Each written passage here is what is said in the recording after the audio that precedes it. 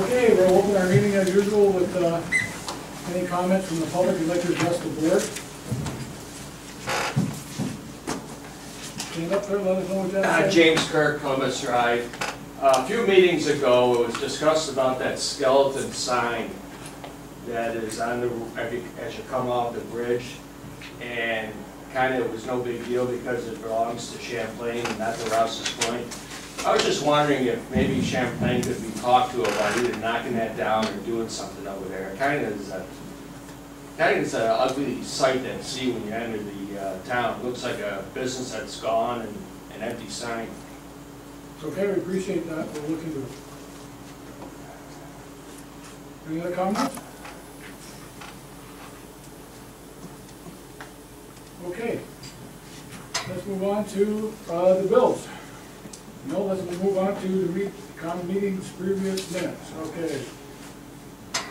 So I need a motion to approve the minutes from the previous meeting of August 1st, 2016. Make a motion to approve the minutes. Second. Discussion? All those in favor? Aye. Opposed? Okay, motion carried. Now let's look at the bills. You all should have received those. Deputy Treasurer, any additions or deletions? 4 additions. Okay, can we hear that? Sure. The first one is business card for $115.96. The second one is Excelis for $46,103.71. Next is the New York Power Authority for $77,479.07. And lastly is Simply Prescriptions for $3,323.98. Thank you, ma'am. You're welcome. Make a motion to pay the bills. Second? Do you have a second? Second. Benny? Second. Okay, discussion?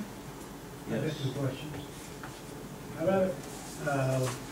Page 5 of 8, about halfway down, it's a payment $6,264.79 to the New York State Department of Public, and then it doesn't go any further. Public service. Public service, okay. 2016, 2017 assessment, what is that?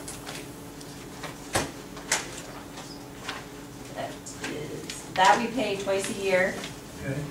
and I believe that is for the electric. It's every year, it's twice a year. It's a revised assessment. So this is the last one for this year. Do you know anything about that, Brian? Assessment.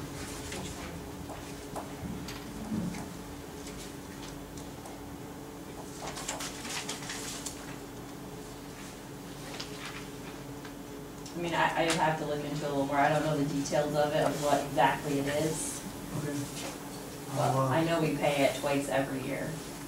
I'll probably see our send for more definition. Yes. The other question I have on the bill is professional services received by Melissa McManus, $17,400, 2,000 professional services from 2012. I'm assuming it was probably for grant writing. Yes, it's 2 different ones actually. Those funds come from the grant. We pay them, we get the money back from the grant. It's nothing out of the grant. Trying to see what grants they were. Oh, yeah, I can tell you the amounts. The first one is the 2012 Clinton Regional Waterfront Grant, and that one was for $17,400. And the other one is the 2011 Clinton Essex Regional Waterfront Grant, and that one's for $1,465. Thank you very much. I have no further questions. Thank you. Further discussion? All those in favor? Aye. Aye. Opposed? Motion carried. I'll ask our Lord Clerk, do we have any correspondence? No correspondence. Okay, well, I'd like to start off. First of all, I have the pleasure of presenting Mr. Brian Pelkey with an award from New York Conference of Mayors. Mr. Pelkey, come forward, please. New York State Conference of Mayors presents this 30-year certificate of public service to Brian Pelkey in recognition of 30 years of distinguished public service to your community, New York State Conference of Mayors is pleased and honored the public knowledge and dedication and commitment, and I know it's 33 years. So, thank you.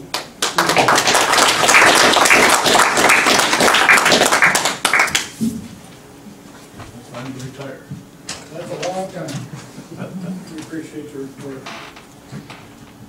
Okay, government entity certificate of resolution. All that is approving signatures for our account at TD Bank, the signatures for the mayor, deputy mayor, the treasurer, and the deputy treasurer. So I need a motion to approve those signatures for the governmental entity certificate of resolution. Make a motion to approve the signatures. Second? I'll second that. Further discussion?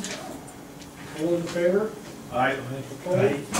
Motion carried, okay? Next one, we have to approve this notice to bidders and authorize the clerk to publish it. You'll have it, contract 2016-01, 15 kilovolt, 60 amp pad mounted switch, 4W2LB, 2FI. And that's what will go into the paper. So I need a motion to approve and authorize the clerk to publish this. Make a motion to approve it. Second. Further discussion? This, we're purchasing this or selling it? Purchasing. Purchase. Purchase. This is going in the substation? No, it's to replace the old oil-filled fuse type switch that's across the road here. You got my Oh, house. thank you, okay. It's a new interrupter type with a lot of safety features. Okay. Further questions or discussion? All those in favor? Aye. Opposed? Motion's carried. Okay, last week we had some public comment on the rec trail. We have 4 concerns that were brought up. The residents said they were told by our code enforcement officer that they were supposed to receive a letter notifying them of the project. There was supposed to be a green space buffer between the project and their land. That there was supposed to be a setback from the project. And they was concerned about the lights, why they would be going up because of our closure. Okay, first of all, the code enforcement officer has a lot of codes to enforce, and in this case, he made a mistake. No letter is required to be sent to you. This, there was no, nothing in the code for it to require a special use permit, and that's when a letter would be sent notifying you of a project. This isn't a special use, it's normal, it's a municipal sidewalk, it's a walking trail. Also, we are located, the different, Rouses Point for zoning purposes is divided up into different districts, and they're identified either as commercial, industrial, residential, or mixed. We're in M1 here, which means mixed commercial and residential, and you guys live in an R7, which is a residential. Between those two, there's no requirement for a green buffer space. Across the road from you, on Rose Avenue, behind those houses, there's a commercial lot. If you walk back there, you'll see where that fence is, and it's 30 feet from that lot's property line. But that's because it's between commercial and residential. In your case, it's between mixed and residential. There's no requirement for any green buffer space. Also, there's no setback requirements. Setback requirements apply to buildings, front, rear, back side. If we're going to put a building up, it would have to be 10 feet from the property line on that side. It's a sidewalk. You know, sidewalks go right up to people's property line. It is what it is. It's there. And lights, the park will be open in the fall and the spring during Eastern Standard Time, and it does get darker earlier when we're done with daylight savings times. And it should provide some extra security during the hours that that's going to be used. There's going to be benches that people can sit on, so we want them to be able to see what's going on. There's going to be some senior exercise equipment. In other words, there's not going to be sit-ups and pull-ups, but there's going to be different things to improve balance, improve core strength, things like that. And we want to make sure it's well lighted for safety. And so we're in the process of doing that. As far as it seems to serve more as a delineation of the park. And hopefully, if there's issues of people coming from the park into your lot, we'd like to hear about it. If people are coming from Rose Avenue and walking into the park, of course, we'd also like to hear about that too, but, you know, I think you could simply put no trespassing sign if you don't want to walk through your lawn.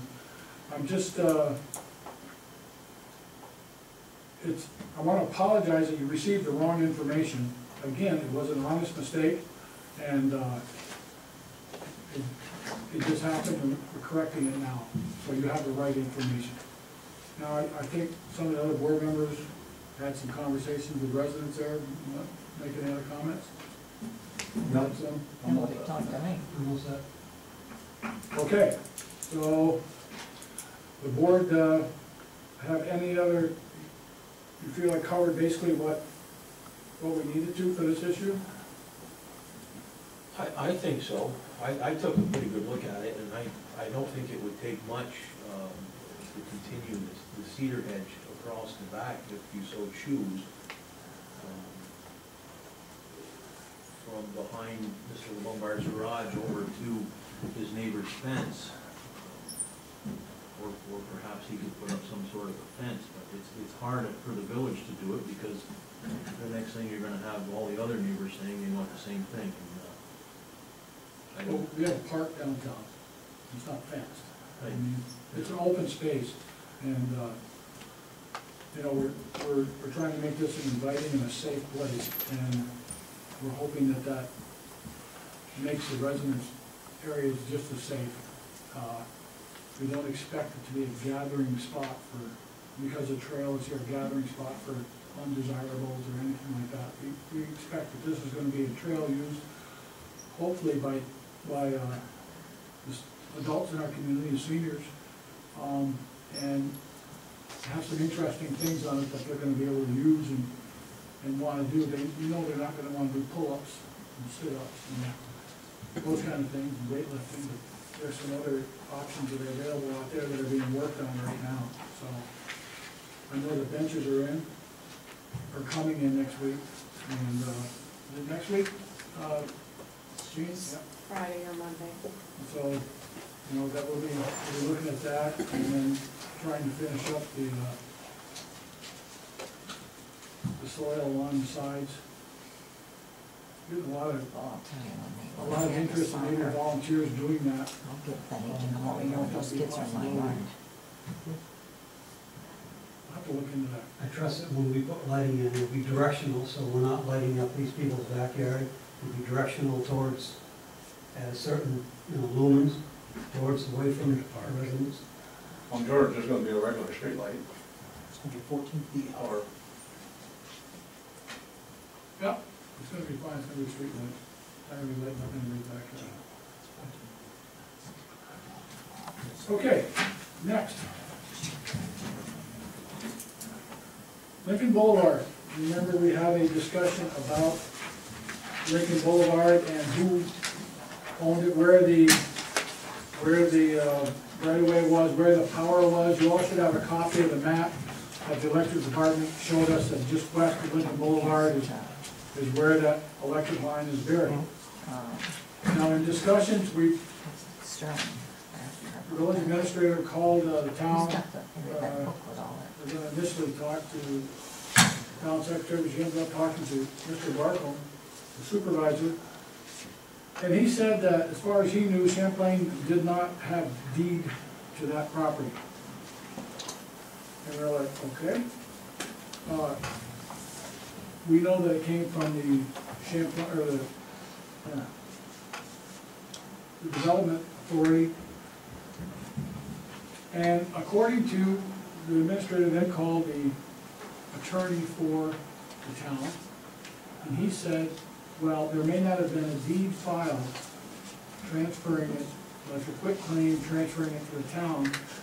He said that by rule of law, it would have had to go per the grant to the town. So, right now, we are,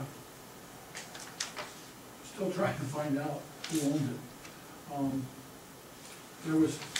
There's been individually discussions, in my office with a couple of you guys, and I guess we should have the discussion as a whole board now that we can in a meeting. One of the things that was discussed was perhaps, the town should turn it, if the town ends up owning it, whoever ends up owning it, that they would turn that over to the owners of the complex there, that would be Mr. Pod, I believe. And since it was originally part of their land, and it basically is their driveway, and, you know, have them take it over and do what they would with it. What do you guys think of that? I know I've spoken to you two individually about it. I don't think it's a good idea for the village to take it. I'd like to see Power Techs take possession of it if they can. There's nothing to develop down there. Half the lots that are there are in wetlands. Yeah, you verified that. What could it possibly gain us to take possession of this road? I don't see where it could be. Exactly. I don't see any benefit even, it's like I stated at the last meeting, there's no benefit to us, and it's just a further cost to us and to the taxpayers. I don't think that the owners are averse to getting it back. I mean, it would mean they plow it, but we have other industries in town that plow their own long driveways. And it's, That's what I was gonna bring up next. Furthermore, if this drags on for another year, do we continue maintaining it, plowing it, sanding it? I think we have to for emergency medical service and for fire service, yeah. I think we have to. I think so too. If it's a private road and all the buildings on there are rented, I mean, wouldn't it be up to the developer? Well, it's not, we don't know who, we're still, if once we determine Who owns it? who owns it, and then we'll be able to go from there. Right now, Or in limbo, like? well, we're still waiting for a legal We have opinion. nobody to ask to plow for us if we don't know who owns it. They Well, don't know. I might be wrong on this, but I think that the town does not plow Pillsbury Road for Canadian Champlain Plaza? Champlain Plastics. They have an independent contractor do that, and it should be the same down there, what do you think? Correct, but like I'm saying, if it doesn't get plowed because nobody knows who owns it, Right. it's gonna, Right. We can't, hopefully we can have this resolved before the snow flies. If we don't, I think, Before they discuss it then? I think we have to, you know, yeah, I mean, hopefully it's done before that. But if it happens to go beyond that, I think we have to make sure that that road is open for fire trucks and ambulances. That's my opinion. That's not a edict, that's an opinion, so. Anyway, we're gonna continue to try to get a definitive answer on this, and we will bring it to the public and the board as soon as we possibly can, that is, as soon as we hear about it. Okay, we were going to have a discussion on EMS, however, Trustee Moore, the chairman of that committee, has said there's some new developments that he needs to look into, so it'll be the next meeting that we get into that. So we'll move on to item number 7, which is non-sufficient funds return check policy. You guys have all read this.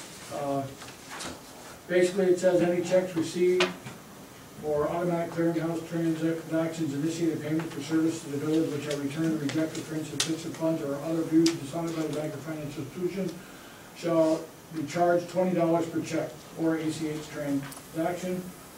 A customer or their account can be flagged for 12 months. At its discretion, the village can schedule a disconnection of utilities if the payment's decided. If 2 checks or ACH transactions have been returned, it may be required the village to render future payments by cash, money order, certified or cashier's check. That's a summary of what it says. I'm sure you've all read it in detail more. So what we need is a motion to approve the non-sufficient funds return check policy for the village of Rouses. motion to accept the policy. Second. Further discussion? All those in favor? Aye. Opposed? Motion is carried. Last item, As you guys know, we have DSL at the village office. We have maxed that out with the new electronic payment system, so much so that it cannot transmit the necessary amount of information. Fortunately, we're able to, we have fiber optic available to us across the street, and Prime Link will bring it into our building. It's going to be at the same price as DSL. It'll be a one-time $500 installation charge. However, the monthly fee is more than makes up for anything on that. So when you see fiber optic going in there, that's the reason why. We have to get it. We can't send out the file. It has to go every night. And the server's chugging along. Well, I don't know if chugging is the right word. Stumbling, I think is better. But that's where we got to go with it. So that will be taking place. Gene, do you know about when?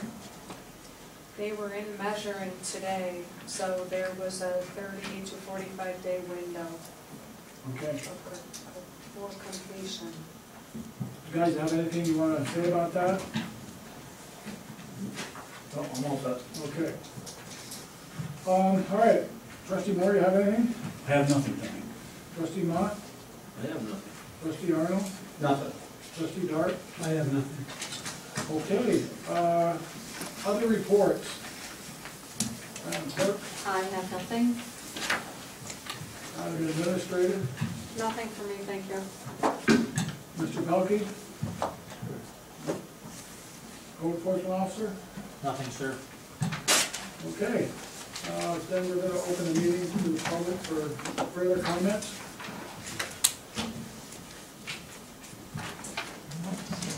All right, we need a motion to Made a adjourn. mistake, so we still have to. Second? Discussion, all those in favor? Right. Aye. Opposed? Motion carried, we're adjourned.